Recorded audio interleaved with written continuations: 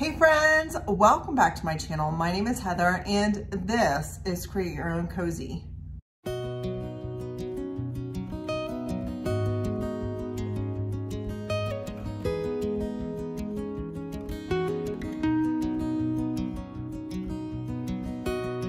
On today's video, we are making a bunch of risers from items that I grabbed from the thrift store a long time ago that is stuck in my basement in my hoard, or what I am lovingly referring to as my inventory system that's waiting to be tackled.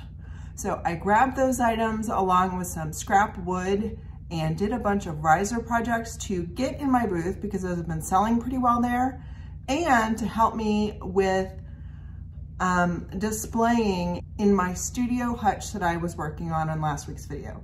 So if you want to see what I do, stick around.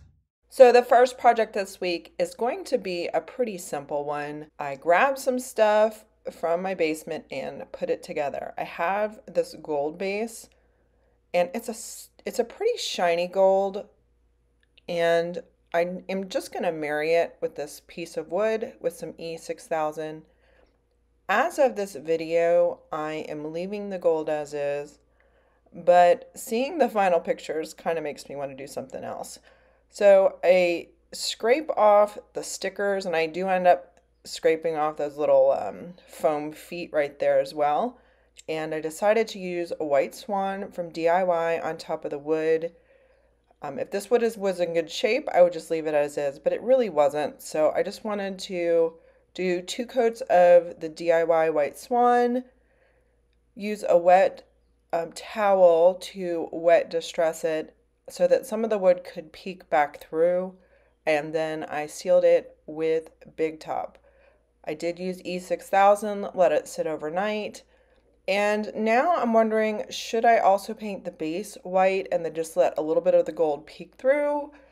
Gold does, like, I have gold in my home. It does possibly sell for me, but is this too gold? Let me know in the comments below what you think I should do.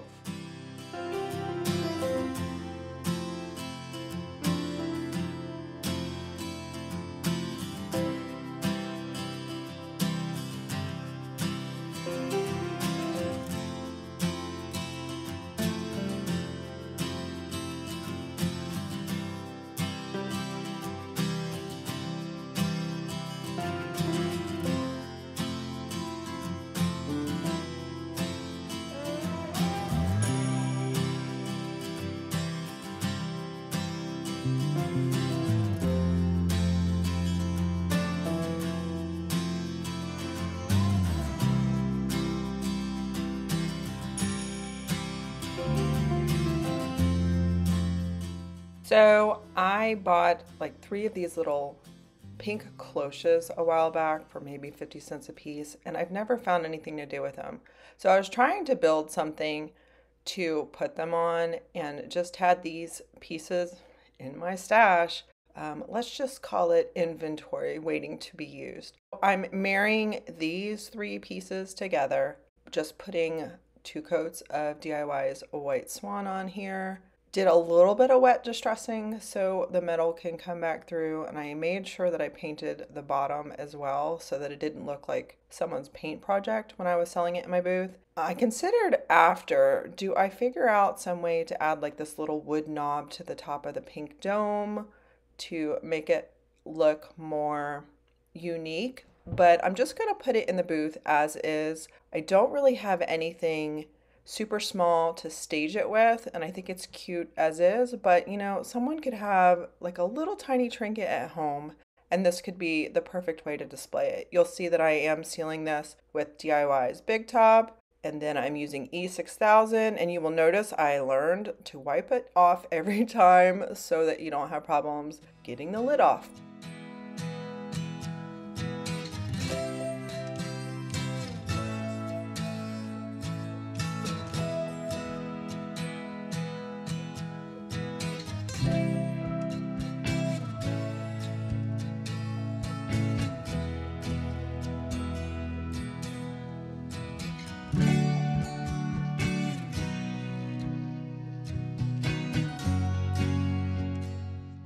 For my third project today, we are using 4 different components. So I started with this little baking tin, tart tin, did 2 coats. You know what? I think I did 3 coats on this one because it was such a dark color through there of the DIY White Swan paint. Did wet distress it, and for this one I just used a baby wipe and it worked really well. I wanted to see all those little ridges. And while I was painting this, I wasn't sure if I was going to with a tin facing upwards or downwards. So that's why I made sure I distressed from both sides, so when it was time to glue, I could just decide which way I wanted to go. Also, when I'm using a baby wipe, I usually go through it one time and then get a fresh baby wipe and take that little paint haze off of it, so it doesn't look like it's just a hazy paint on the part you distressed. And then on the inside, you'll see there was this part that wasn't taking paint very well. So after I was distressing it, I just did another coat of paint and problem solved. Next, I covered it with Big Top so that the paint would be sealed. DIY paint always needs to be sealed so that it does not reactivate. The beauty of it is it can dry and you can reactivate it to distress it, but you have to remember to seal it in so that it stays the way you want it to stay. After this, I have a little wooden piece that I felt needed a little just antiquing wax to freshen it up and to make it consistent. And you will see that I find an old spindle to kind of cut a piece to put in the dome, and I just used E6000 in there. So this is something that I had 4 different components to, married them all together. What do you guys think?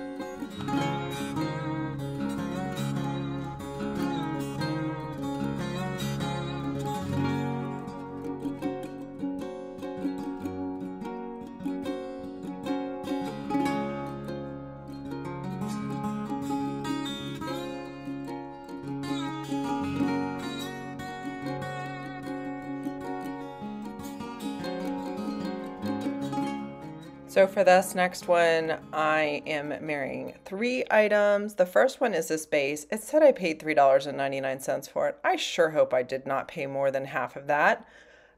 Regardless, it was in my stash, as well as this round with a handle on it. So I just did handy dandy White Swan. I didn't love how this finish was, but I kind of liked the green color on it and wanted it to poke through. So I did 2 coats of DIY, wet distressed, you know the drill, covered it with Big Top, and then took the handle off the wood round and went over it. It was a very thirsty wood, so I went over it at first with the watered down antiquing wax, and I didn't like how little the color changed from that. So I just put my paintbrush right into the wax so it would be a little bit darker of a color, and it didn't end up very dark.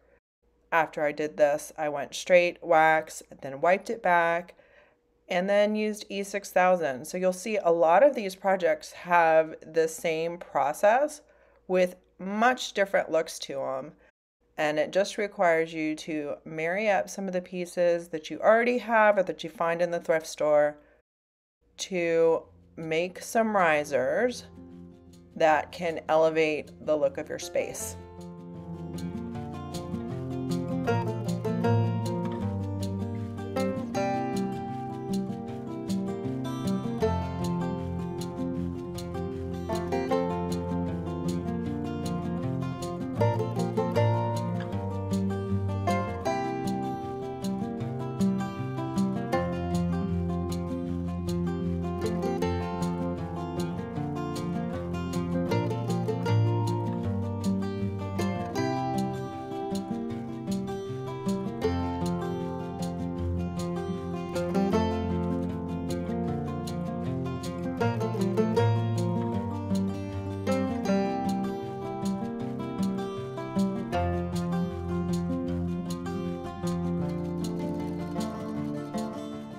So for my last project today, I started by trying to solve a problem. Do you see how in here, like I'm not using the full height of my storage cabinet, and in here all the paint is starting to pile up and I can't see what I have, and the more and more I open DIY colors, the more I'm gonna have. So I'm gonna make some risers.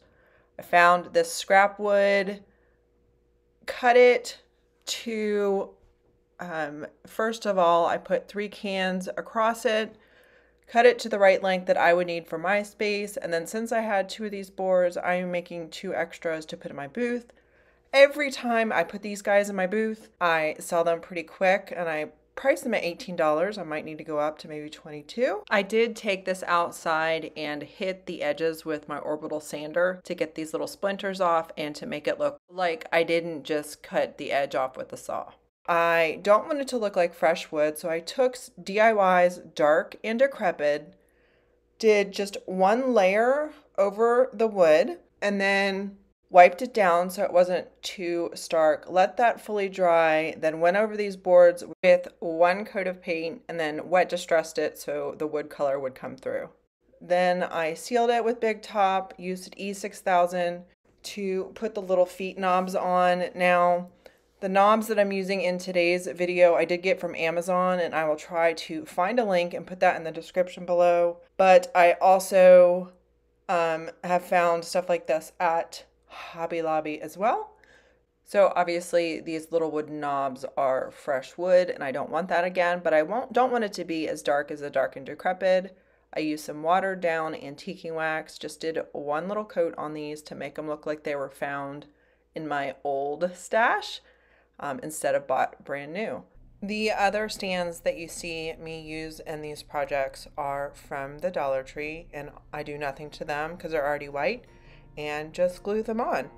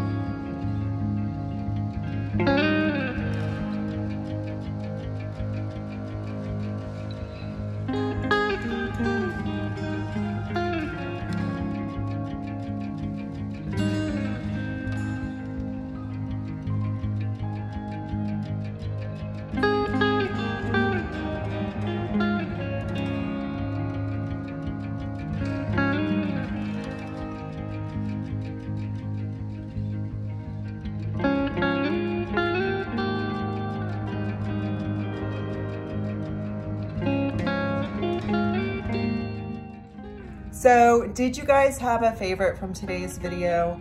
Listen, I am normally not a little cherub person, but I got a collection like all of these for like 25 cents a piece and figured they would be cute going in my booth to supplement all the other stuff that I have going on. Let me know in the comments below what your favorite project was, and if you have already added some Valentine's Day / a little more color to your booth.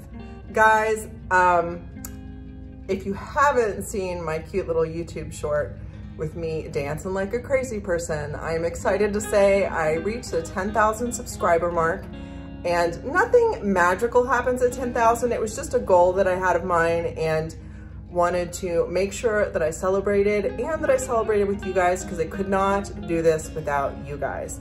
So I wanted to say thank you very much for being here. And if you haven't already subscribed, please consider subscribing to my channel.